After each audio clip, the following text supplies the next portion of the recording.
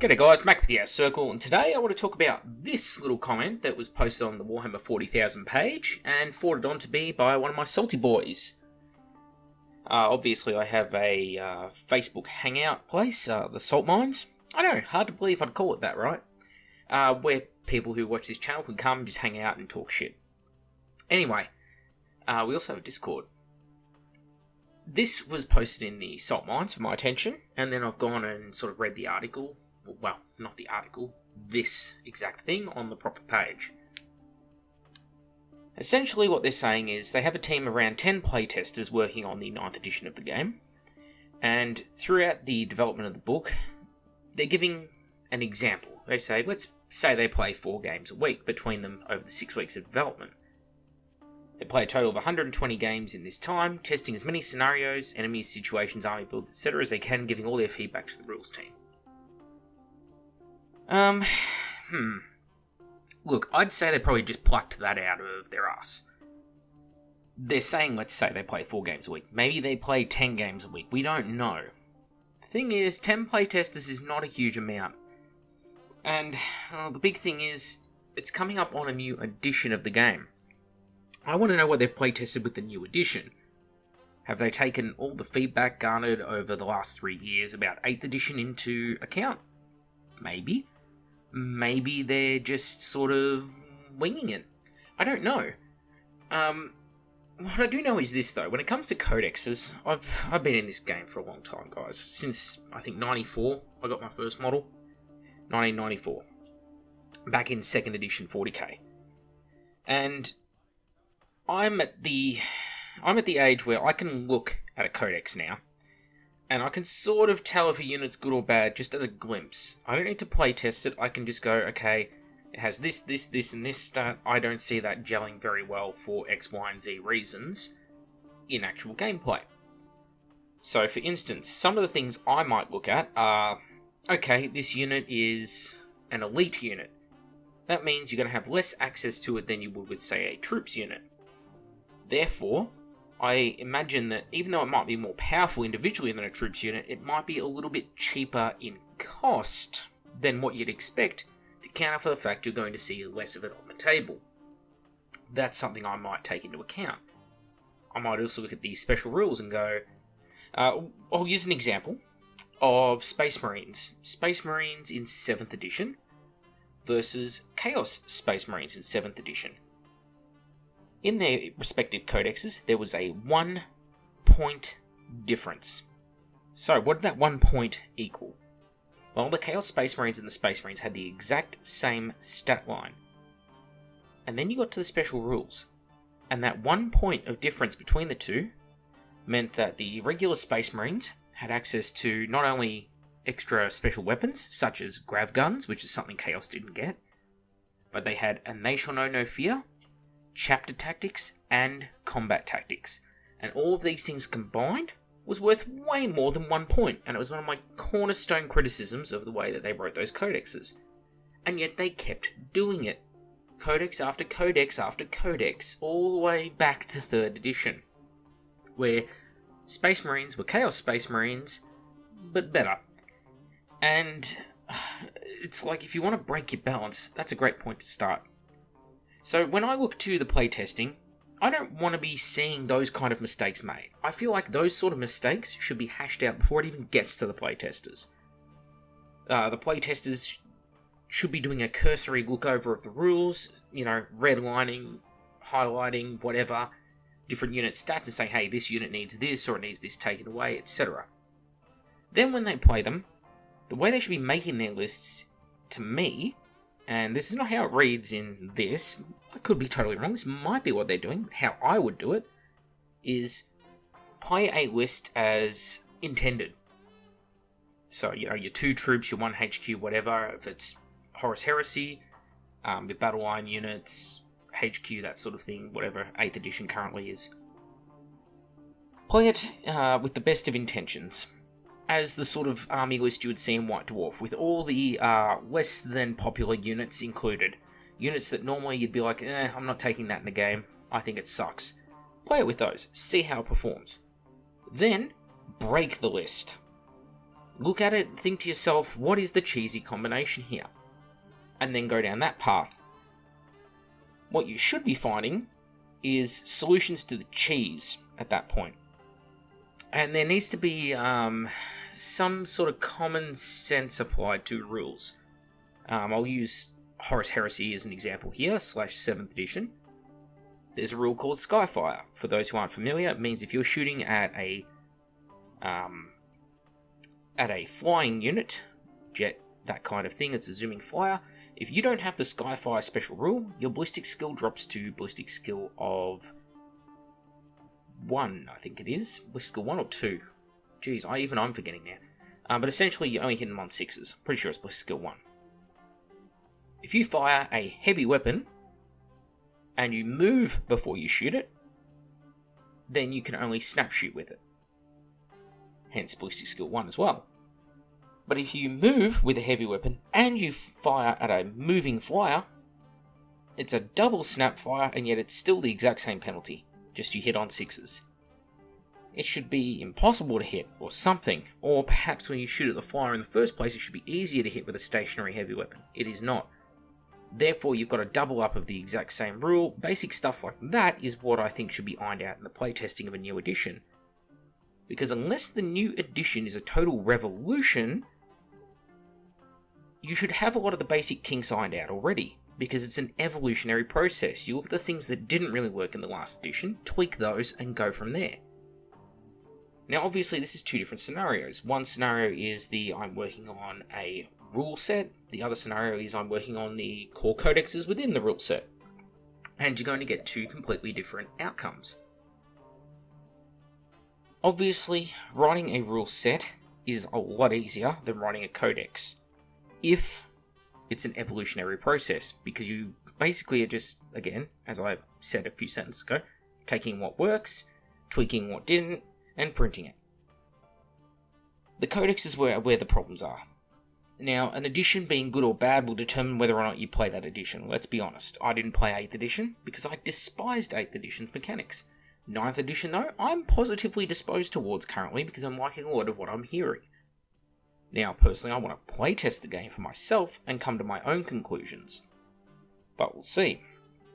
Codexes are, on the other hand, they're the hard one, because you might decide you enjoy an edition, but then you go into it, you start playing your games, and you realise that you're batting for the wrong team. You have an underpowered force, and you're losing a lot of games. That is just unenjoyable. To a degree, you're playing with your friends and stuff. Okay, losing isn't necessarily a bad thing. As long as you're having fun, drinking beers with your mates, whatever, cool. But that's not every game you play, and even then, losing every single game after a while starts to wear a little thin, doesn't it? So, codex balance has to be really on point. When you go into a new edition, the biggest thing that lets Games Workshop, I just said James Workshop, Games Workshop down every new edition is the codex creep, the balance issues. Because someone like Space Marines, good for them. They're going to get updated really quickly because they're the fucking Space Marines. Everyone else, though, they go on the back burner. They go on the FAQ boat, where they're like, yeah, we'll get to you eventually. Here's an FAQ to make your existing codex playable for a little while. And that's pretty much where you will languish.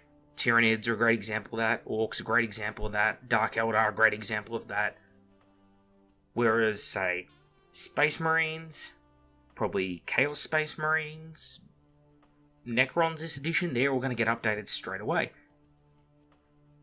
So it's like, well, you know, how's this going to balance out? And generally it doesn't. Especially when a new unit or a feature of an army has a complete and utter revamp going into the new edition. An example of this would be the Necrons. In 5th edition, they were already considered to be a broken army. In 6th edition, it got a lot worse because all of these flyers they had as dedicated transports and heavy support choices, they all got these new flyer rules where it turned them from being essentially land speeders into flyers that you can only hit on a 6, and they had all these crazy rules, and essentially they became indestructible. The Necrons, they didn't crash and burn like other factions, and it turned them from being an already overpowered list into a super overpowered list, thanks to those minor changes. This is a huge deal, and I worry about the same thing happening going into a 9th edition. Now, what are the approaches you can take to remedy this? Well, you can create new codexes for everyone, which is what they did with the index system of the last edition. However, with the index system, they missed a lot of stuff. So not only did they rush it out the door, but they did a terrible job of it because they didn't include things like bikes for White Scars characters, for instance. So you're left in a bad situation there. And what if your index is the only thing you've got to go off for months or even years before your faction finally gets visited by Games Workshop and given a codex? So codexes to me is where the playtesting really, really matters. And as I say, new edition, old edition, new codex, old codex, whatever. You need to play the game as intended, and you've also got to play it with a bit of cheese. And I don't just mean a bit of cheese, I mean a lot of cheese. Figure out what those really overpowered combos are and stomp them on the head before you print the codex. You don't need to play 50,000 games to understand what works or doesn't work. If you play 10 games of the faction, you get a pretty good grasp of how that faction operates. And games of 9th edition 40k, depending on the points level, they could be really quick to run. It's like Horus Heresy, for example. If I'm playing a 1000 point Zone Mortalis game, that's going to be over in like 40 minutes. How many of those do you reckon I could pump out in a week, as well as keeping notes on the battles, filming it if I want at certain points, or having a voice recorder where I can give myself verbal cues as we go along? I can pump out a crap load of those. However, if I'm going to be playing 3,000, 4,000, 5,000 point games, yeah, okay, that's going to be significantly harder to get a decent amount of games out of. And the interesting thing with the number of 4 games per week, and again, I think that's just a number they've plucked for the community page on Facebook. For all we know, they could be playing 20 games a day. I think the community just used it as an example number, which is why I'm not putting too much emphasis on it. But those of us who've played competitive Warhammer before, we play, 3 games a day of competitive? 2,000 points, for example, was a very common number, or 1,800 points back in the day. 3 games like that. And it drained you, but you got through them.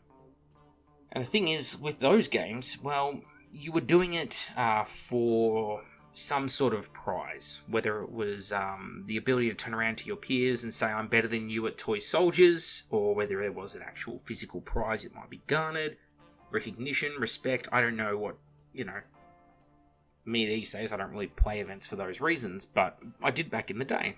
And so they were more stressful because you were trying your best to win. That's not something you need to do when you're playtesting. When you're playtesting, you're looking to see what mechanics do and don't work. Therefore, you could take a list and make it a gimmicky list with a bunch of weird random units that utilize a lot of weird random rules just to see what those rules do. It doesn't matter whether you win or lose, you're trying to see what the rules do, what the implications of them are. So that's the sort of stuff I'm looking for when it comes to this playtesting. Now, do I think they're going to do a good job of the playtesting? I'm very iffy on this because Games Workshop is farming it out to people. That's fine. But I believe last time they essentially took the notes of the playtesters, rolled them up into a ball and burnt them and said, we've already decided how we're going to do this and we've already sent the stuff off to the printers. I could be wrong on that, but that's what I heard. And I worry about them doing the same thing here, getting a lot of feedback which says we need to go in a particular direction, and then them going, oh, no, we've decided we want to go in this direction, especially if the vampires over at marketing get involved in it. Because marketing will trump good game design. And I've had people turn to me recently, again, and say, but you're not in game design. You wouldn't know how to do it, da-da-da-da-da. Look, I've been playing this game since 1994. There are people working for Games Workshop who are straight out of university who've never played war games in their life, and this is just a job for them, and they're involved in game design. Who do you think knows more about it? Okay, you don't need to be employed in something in order to have a say on it, or have a good inclination as to what should be done. For instance, you don't need to be a chef to know when the food you're being served is terrible. Correct? If it gives you the squirts, that's something you're going to remember, and you don't need a doctor to come along and tell you that you've got the squirts, right? Well, same thing with Warhammer. If I see something that I think is questionable or poor game design, we're going to call it out on it. And I guess that's the point of today. We're talking about what I do and don't want to see. And what I want to see is the weird bullshit rules. The things that you look at and straight away you're like, well, this is utterly broken. And we all know these units. It happens every codex, every release. Something comes out and you just take one glance at it and you're like, that is overpowered. Or maybe it's underpowered. Maybe it's a 5th edition Tyrannid Pyrovore. Those things were terrible. Maybe, however, it is something like Tyrant Siege Terminators in the Horus Heresy. Oh, a whole unit on release of 10 Cataphractii Terminators, all armed with Cyclone missile launchers and the ability to split fire on their leader for 495 points in Elites. And if you took a certain Rite of War, it made them troops, and you could make your whole army out of Cyclone missile launcher equipped Terminators, and you could have 15 of them for 15... you could have 30 of them for 1,500 points. Yeah, that was broken. These things do happen. They fixed that by moving them from the Elites to the heavy support slot. So then it was like, okay, you can still have them, but you're going to be paying for other stuff in order to take them. And think of the stuff that's now going to be ranged against you. Those sort of things are what change a game. And so when it comes to 9th edition, as I said, I'm cautiously optimistic. I do want to know how they're playtesting the game. I'd love to see some behind the scenes footage of how they playtest. Because I am 95% certain the directive for playtesting that they've probably been given, and the way they seem to do it in-house is, hey, we advertise this game based on battalions, battle forces, whatever, start collecting boxes. So we want the list to be themed around battalions, start collecting boxes, etc. All that shit that's really overpowered over there, yeah, ignore that, because that's not what people are probably going to buy straight out the gate. What they don't expect the people to do is exactly that. Another great example of this would be the Iron Hands. I believe it was the Iron Hands in 8th edition 40k that had the unkillable Leviathan.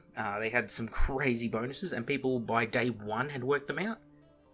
Well, those kind of people, those cheese fiends, these high-end tournament players, probably good people to get along to say, hey, you know, what do you think is broken in this book? Circle it, give it to us as feedback. And if that's the approach they take, I think you can get a really, really good edition of 40k. If they don't do that, well, it doesn't matter how good the core rule set is for 9th edition 40k. If your codexes end up fucked, you're going to end up fucked. So anyway, that's my random thoughts on the behind-the-scenes playtesting. Obviously, it's a bit all over the shop, this one, but it's a really, it's a spider's web of a subject. So many different paths you could go down when it comes to core unit design principles and gameplay design principles. But this is the sort of mini-strand approach I've decided to take just for the purposes of this video. Anyway, back with the Outer Circle, thank you all for watching. As always, thoughts and feedback in the comments below. And see you next time, I guess.